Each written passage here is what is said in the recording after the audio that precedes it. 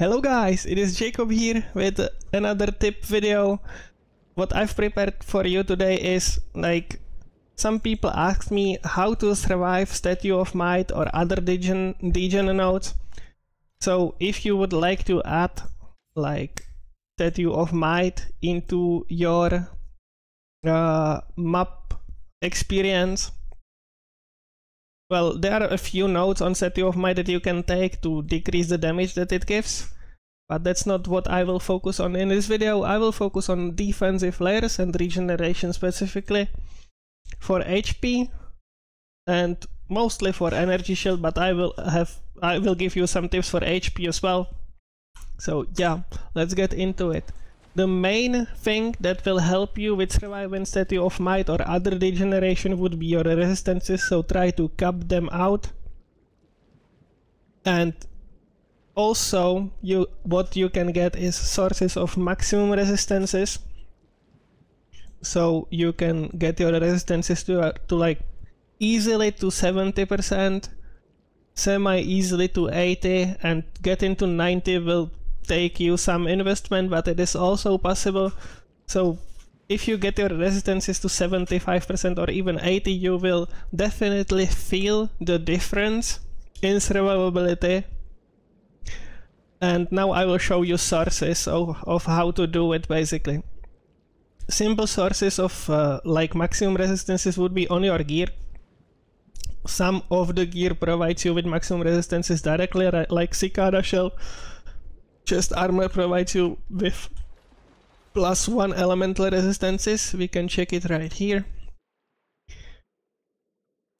I mean, it is not a good armor anymore, or not that good. It is good for its price.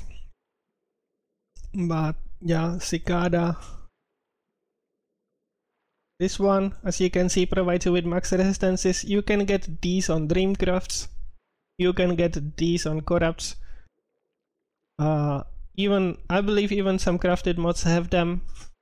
Some of the higher end crafting mods have them as well. So maximum resistances through gearing will cost you something. Will cost you skills. Will cost you like attribute slots on items. Yeah, it's a choice.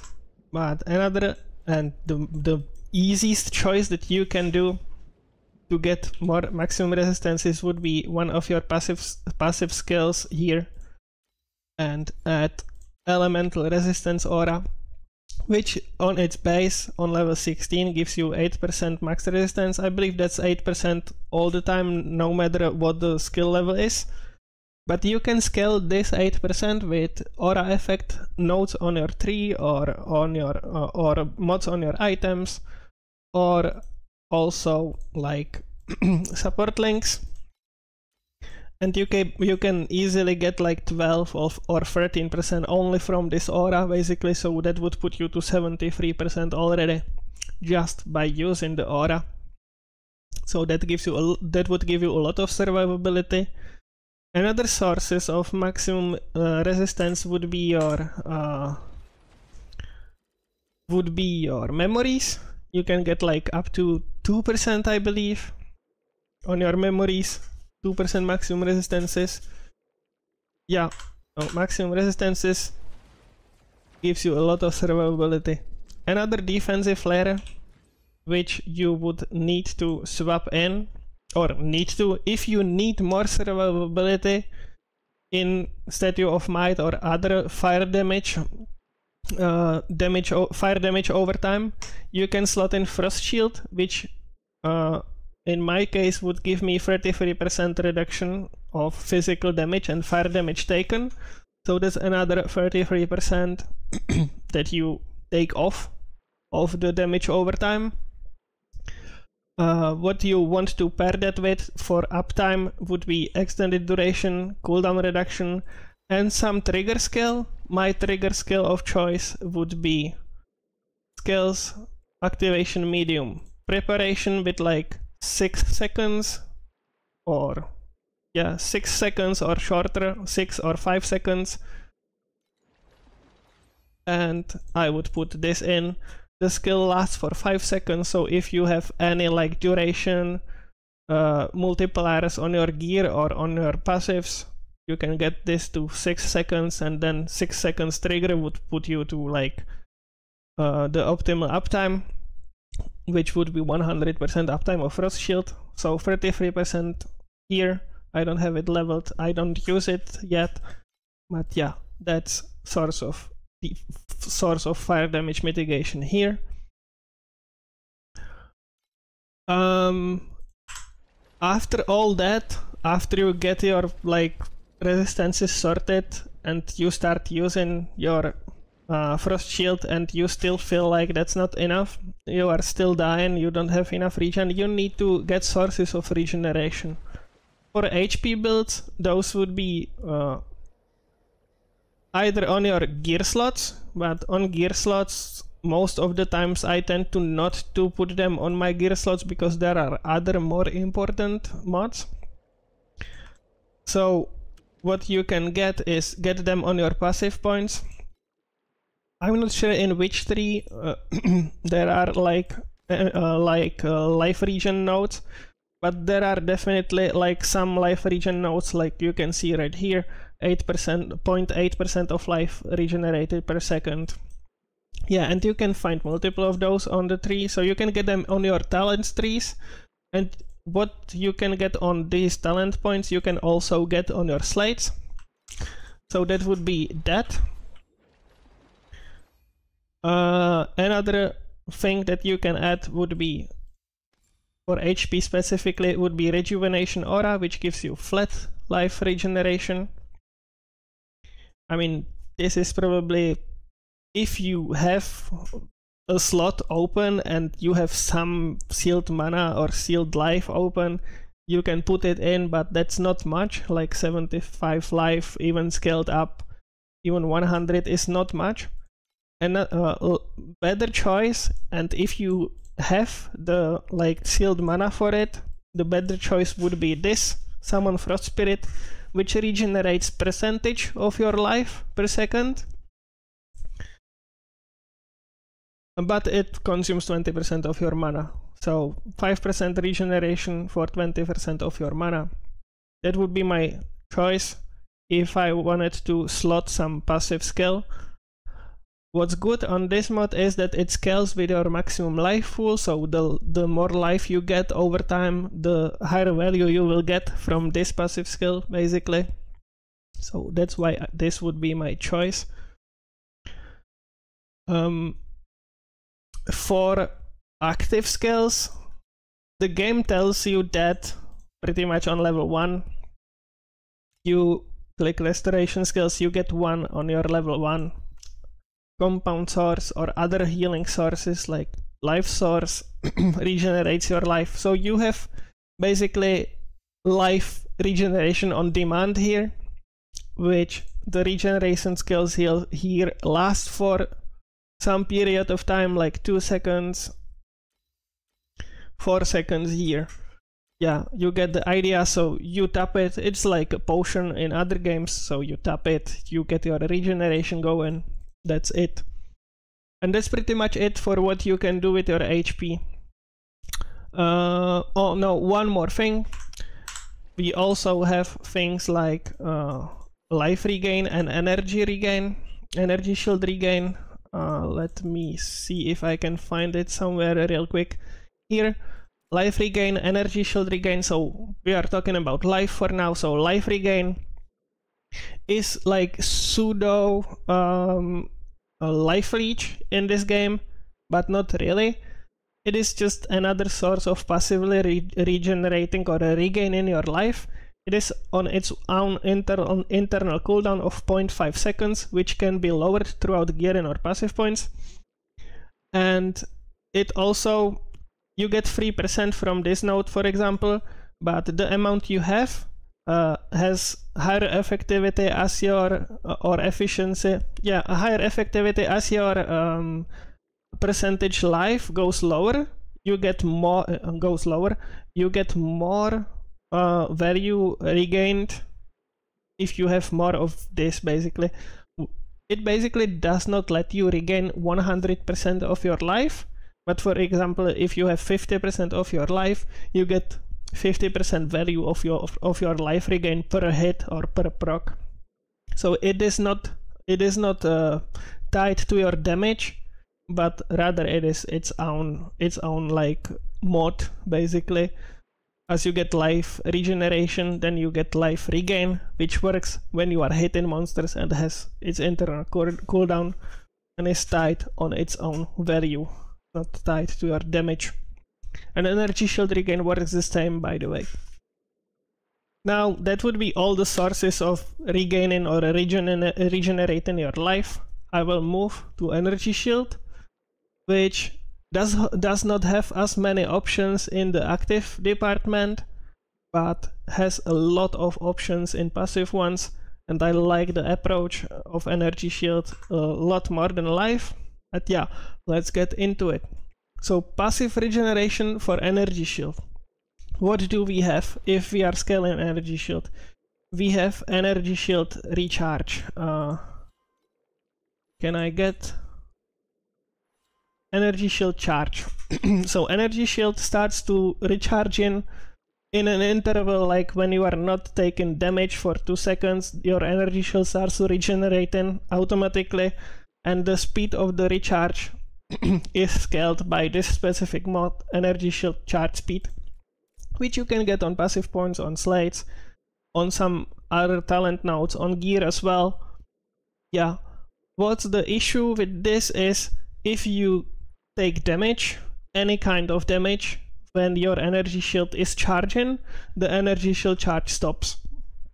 So what you are looking for anywhere is a source of getting the energy shield charge, getting uninterruptible energy shield charge for some period of time. So for example, in Warlock tree, you get this node on like level 18 of Warlock tree. You get energy shield charge, cannot be interrupted by damage for 1 second after it starts. So this gives you 1 second of uninterrupted energy shield charge. You can get 4 seconds if you are willing to spend your pedigree of gods, or you are spec'd into Magister. You can get Barrier of Radiance, which gives you energy shield charge started recently, cannot be interrupted by damage. Recently means in the last 4 seconds. So this gives you 4 seconds of uninterruptible energy shield charge, and it also gives you 50% energy shield charge speed. So if you use this node in combination with one other node that I will show you in a minute or in a few seconds, you are basically able to regenerate your entire energy shield pool in those 4 seconds interval. So this gives you like, yeah, this would make you pretty much immortal unless you get one shot. And the other node that I'm talking about would be also in Magister tree, and that would be this one. Immediately starts energy shield charge upon entering the low energy shield status. What you need to keep in mind with this node: if you don't have enough energy shield charge speed, or like large enough energy shield pool, and you are not able to regenerate your energy shield above the threshold of low energy shield, this node will not proc the energy shield charge again. So you will basically die, but you would die slower because you would be regenerating your energy shield for 4 seconds or for 1 second from Warlock. So what you want to make sure is to get immortal is to have large enough energy shield pool and large enough charge speed to be able to regenerate above low life. So you can then drop to low life again, and then this procs again. It does not have any internal cooldown. You just need to be above, and you need to drop to the low energy shield state level. So that's for this. And if you don't have like this, you can get this from Warlock as well. Energy shield charge cannot be interrupted for 1 second after it starts. If you don't have access to either Warlock or Magister, you can get any of those nodes on your slates. And you can even get the Barrier of Radiance on your pedigree, which is the large yellow slate, which looks like this. You can get Barrier of Radiance on this one. So yeah, that would be like passive sources of energy shield charge start from your talent trees. And now let's move into gear. There are two specific pieces that can give you like either energy shield start or uninterruptible energy shield, and those two would be this armor, Twilight Vestment. When you are playing any like damage over time build, you definitely know about this armor. Whenever you reap, energy shield starts charging immediately. So you are reaping pretty much all the time on any damage over time build. So this keeps proccing all the time. If you pair that with the 1 second uninterruptible energy shield from Warlock or from Slates, your energy shield should never like stop charging. So this armor works really well for that. But if you don't play dot build, or you don't have a source of reap, or yeah, there is another source or another option on the gear, which would be a belt called Light Hunter belt. It would be this one, and that gives you energy shield charge, cannot be interrupted. What that means is whenever your energy shield start charging, it can never be interrupted by damage. The downside of this belt is there are actually two possible downsides. It converts 30% of your 40% of your life to energy shield. When you are energy shield based build, then this mod is great. It gives you like 40% of your life to energy shield. Awesome. The downside is when you are like mixed build, like hybrid build, when you scale HP and energy shield as well, then this basically lowers your energy, your life pool and converts it to energy shield. Yeah, you get the idea. Another downside of this belt is in this mod here, 6% additional energy shield charge speed for every 5% energy shield currently owned. What that means is basically whenever you start charging, you can never charge to full energy shield again. If you corrupt this mod, the 6% changes into 4, which means you can regenerate like 80%, I believe, of your energy shield. And then the energy shield charge does not stop, but your energy shield does not recharge higher than that. So yeah, that's really like nice, cheap way of never-ending energy shield charge. How you can like make this work really greatly is do damage to yourself at the start of the map by any source. Like you can use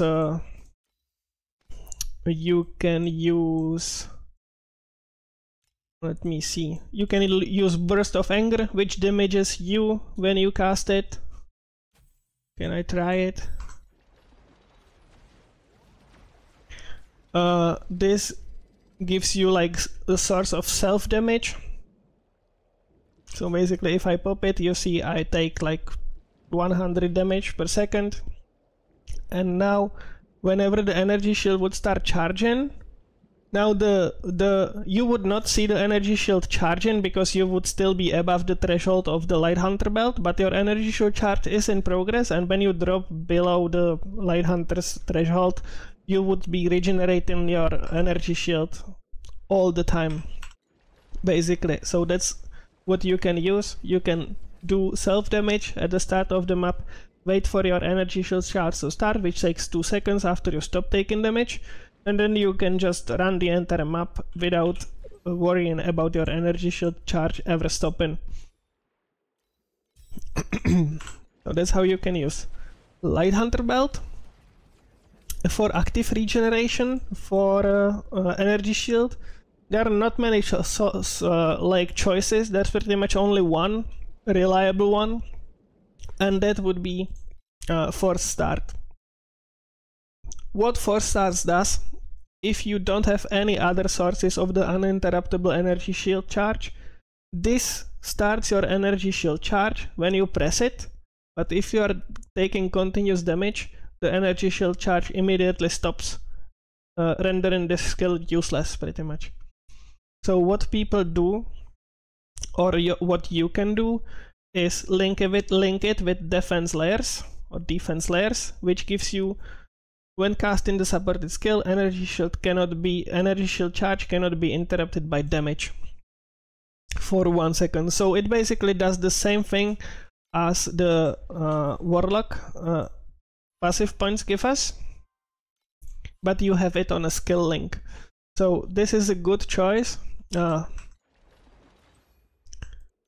Defense layers is a good choice for those builds that do not have access to the Warlock passive tree, or Goddess of Deception slates for your statue of the god. What else? You want to pair Force Start every time that you have it. You want to pair that with cooldown reduction, because you want to have it accessible as often as possible. If you don't have access to the Warlock or uninterruptible energy shield charge, then you want to pair it with defense layers as well, which will give you 1 second of energy shield recharge whenever you pop it. And what is really nice, and what you can pair Force Start with, is this passive like activation medium skill called Activation Medium Energy Shield, which starts your energy shield whenever you are lower than some threshold. What I would suggest you to get here is like 80 or 75%, because once you get high or large enough energy shield pool and high enough energy shield charge speed, you should be able to regenerate 20% of your energy shield easily in the span of 1 second. So yeah, what is also nice about this is that it works all the time as long as you are under the threshold. So if you are under 80% and you are not able to regenerate above the 80%, it will still keep triggering even if you are under the threshold. It does not work like the passive from Magister. So that's also a reason why you want to get the cooldown on the Force Start to as low or as fast as possible, so you can trigger it multiple times before you die, basically. So yeah, that would be for energy shield.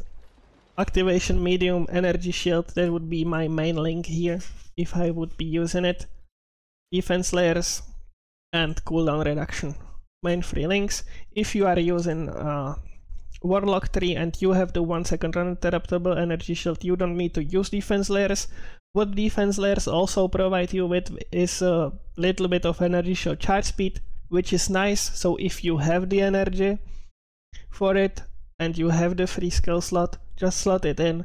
You will be able to regenerate more energy shield. If you have even more energy and you want some more like defense from it, you can slot in iron fortification for like armor, or there's one for evasion, I believe, as well. At least was. Okay, there's not anymore. Yeah, this one gives you evasion as well. So yeah, so those are more like defensive values that you can get from this. You can also get like the 1 second energy shield recharge on your Frost Shield.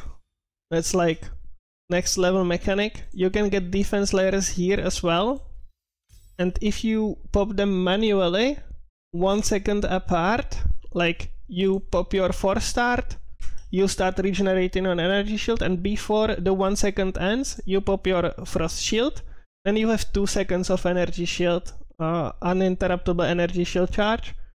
So yeah, that is really awesome. Or you can just use Force Start with the Warlock passive, and then in the span of 1 second you pop Frost Shield and you get another second of energy shield recharge, which allows you to recharge even more energy shield in the span of the 2 seconds, basically. Those would be the active skills.